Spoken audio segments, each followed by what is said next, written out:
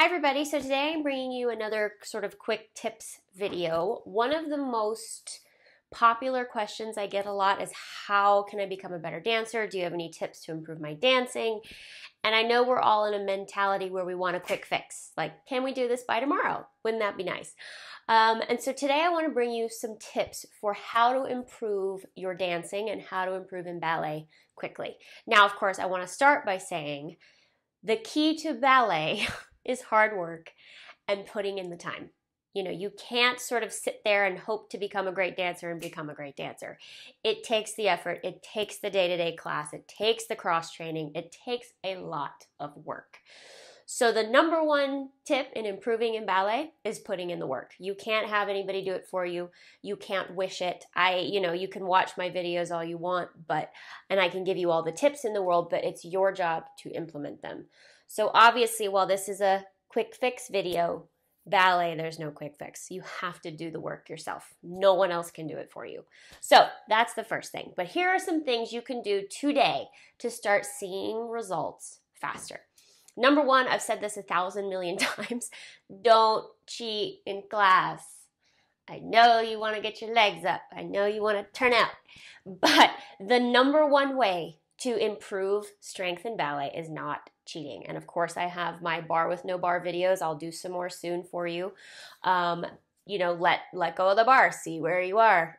See if you're leaning on it, particularly dancers in point class. When you're in point shoes, I see a lot of hanging on the bar, allowing the bar to do the work for you because, especially when you're first starting point, you do face the bar.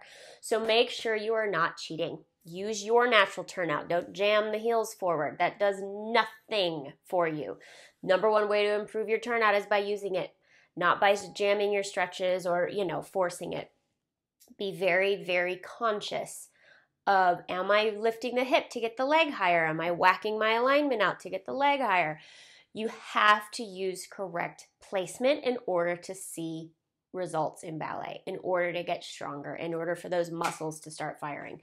So the number one way to do that is to do bar with no bar. Again, I will link both of those, the beginner and the intermediate one, intermediate advanced, in the card, and I promise I will film more for you. Okay, tip number two is a way not to get overwhelmed with everything you have to work on. What I would suggest, particularly if you're in a summer program, particularly if you're in intensive or a workshop or just in your day-to-day classes, pick one thing to focus on either that day or that week. So for example, okay, today I'm going to focus on my turnout. Today I'm going to focus on my port de bras. This week I'm going to focus on alignment. That way, especially in an intensive setting, especially in a setting where you have 1,000 classes and everybody's telling you everything and teachers are this and that, it can get overwhelming, but it gives you a focus. I see so many students get so frustrated because they're trying to do arm and head and turn out, wait, my feet.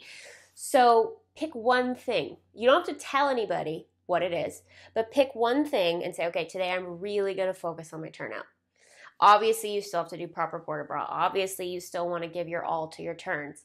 But having a solitary focus really, really helps. And I like doing that. Teachers, FYI, I like doing that for my online classes. My regular students know oftentimes I'll have a theme of the day, and we will focus solely on turnout. We will focus solely on port de bras.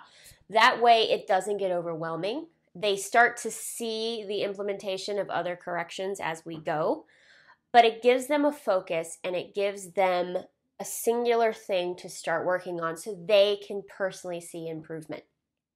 So maybe try that if you're a teacher. Students, pick a focus for the day, for the week, for a few days. One of the things about improving is repetition.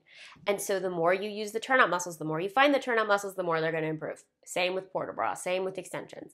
So have a focus. Which brings me to the third thing. A lot of improvement in ballet is your mental state. If you're sitting there hating your life and, hey, I'm a terrible dancer and I can't do anything, I guarantee you the turns aren't going to work. I use this analogy all the time. It's like you're in the back of class, you do the most glorious pirouette and no one sees it. Yeah, it's because you're not overthinking it. So make sure you're not, this is easier said than done. Try not to be so hard on yourself, because the harder you are on yourself, the more you put yourself down, the more you're like, I can't do this, the less you're going to improve. Improvement is all about a mental state. So if you're in that state of, okay, you know what, that wasn't good, but I can do better, I can try again, or I'm working on this, you're going to improve 5 times faster than if you beat yourself up about it. Trust me. It's like when you have a teacher that you just don't like and it's negative and it's and they're screaming at you. No matter how hard you try, you're just going to have a bad class.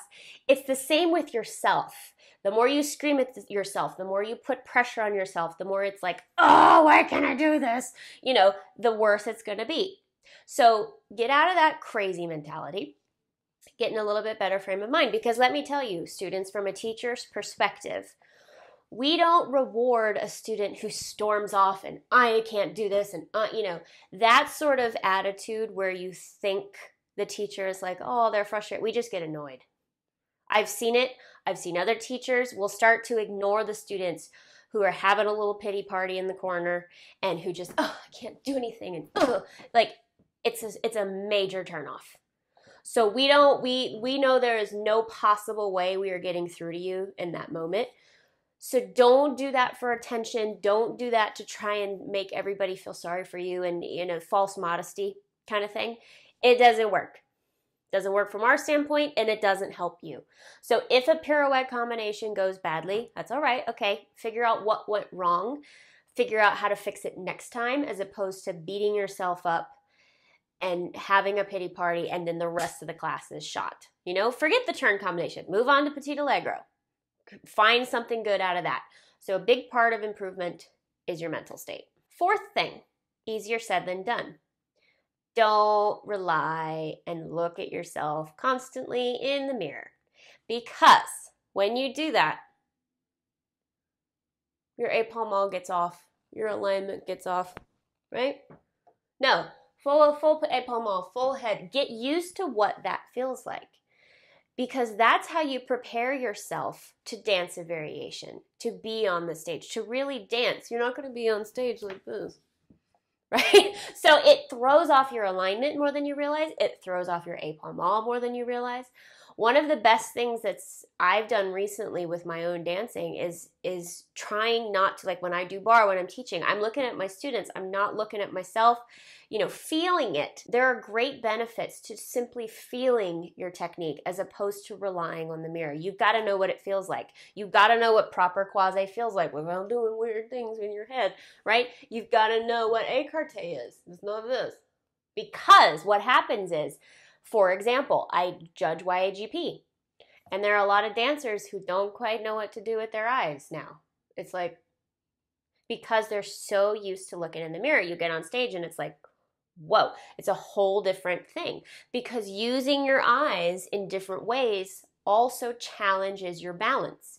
If you're fixated on one point, it's easier to balance than if you actually are using your eyes. And so it actually takes more core strength to use your eyes.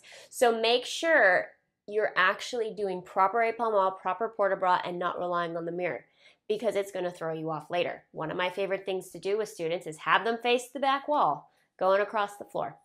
We don't look at the mirror. All right, face the other way. At New York City Ballet, every single complete, which is the full run in the studio, we faced the back. So you get used to not looking at the mirror, not looking for the girl in front of you, or looking in the mirror to see who you're behind. Not looking in the mirror is a great way to start improving your own dancing faster. Yes, you need to see your lines and see what they look like, but that brings me to the next tip. As frustrating as it sometimes can be, and as depressing as it sometimes can get, start filming yourself. Because no matter how much you look in the mirror, you cannot see what your pirouette looks like simply by looking in the mirror. If you really want to get stronger and you really want to improve your dancing, put your ego aside and start filming your bar. Start filming your variations and self-analyze. This goes back to not letting it throw you for a loop. But you need to see what you look like not in the mirror, in real time. So set up your phone. Phones have great cameras now, either this way or this way, really doesn't matter. I mean, this is the proper way for YouTube. Start filming yourself, use proper épaulement, and then go back and watch it. You'll be surprised. Instead of trying to see it in the mirror. Another great tip, you guys, for pirouettes, again, highly depressing, but this is what I'll do with students who I video coach with, who purchase my video coaching pass. I will slow-mo it for them. Use the little slow-mo section of the camera on your camera app if you have an iPhone, or you can even record something and then slow it down. And you can really see your pirouette technique. You can really see your transition technique. Again, highly depressing, but it'll really, part of improving, you guys, is putting the ego aside and going, okay, what's really happening? So set up your slow-mo, do a pirouette, and I guarantee you're going to be like, huh. You might not realize you're twisting. You might not realize you're falling backwards or your port de bras off. Slow-mo is amazing for checking your own technique and normal filming as well, because you get to see what you look like without changing your alignment in the mirror with proper épaulement and dancing. So start filming yourself. Put the ego aside, look at it, and self-improve from there. Particularly right now if you're not in a studio, it's really helpful. Okay, last tip, because I don't want to overwhelm you. Honestly, you guys, take one day at a time. Rome was not built in a day. Olympians don't win gold medals overnight. It's the same thing for you. You're not going to be twice the dancer in 2 days. It takes time. So in order to improve fast, take your time. Takes longer to rush. Andrew Vayette said that to me when I was first doing carousel with him. And I saw him recently. We judged together at YAGP, and I told him that. And he was like, yeah, I remember telling you that. I remember, because what would happen was we would be partnering, and I would actually take him longer to figure out what I was doing in order to fix the lift, where if I had just gone into it properly and gone into it slowly, he would have known right where I was, and we could have done the lift and would have taken half the time. It's the same thing for all of you. It takes longer to rush. So take one day at a time, proper technique, don't cheat. And don't get so caught up in a deadline. I have to be amazing by, because what happens is I see so many dancers try and wait for things until they're perfect, or wait to audition until they're perfect, or wait to audition, send an audition video until it's perfect. It's never going to be perfect, right? Don't wait until it's perfect, because it's never going to be. So take your time, one day at a time. That's one of the great things about being a dancer, is you can fix it tomorrow. We're not Olympians. You don't work 4 years of your life or years of your life for 90 seconds on one day. I always come back to that analogy because it amazes me. It's like the gymnasts. A vault takes 8 seconds. You work your entire life for 8 seconds, and if you're on, great. If you're off, no gold medal for you. Can you imagine?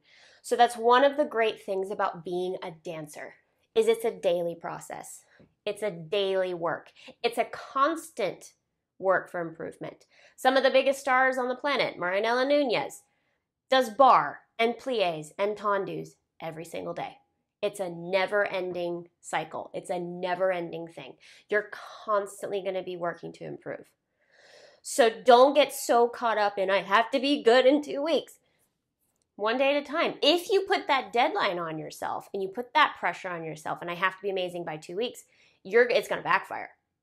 So take it one day at a time, do your best, don't cheat, put the ego aside, be honest with your dancing, but don't let it throw you for a loop, because it's being a dancer, whether you're a professional or not, it's an ongoing process.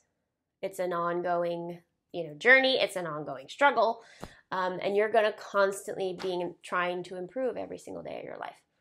So it takes longer to rush, one day at a time. And that's so hard to deal with, and it's so hard to realize, but once you do, life gets so much better, I promise you guys. So if you have any quick tips, leave me a comment. If you have a video request, I said I would do those bars. I will do some more bars. Let me know in the comments. I sort of go in waves on YouTube, you guys, so I want to pick it back up, just scheduling and timing and such. So if you have a video request, let me know in the comments. If you missed the Dong Q dream scene, I sort of whip out all 3 solos. It's right down there. You can click it to watch. Love you guys so much, and I'll see you next time.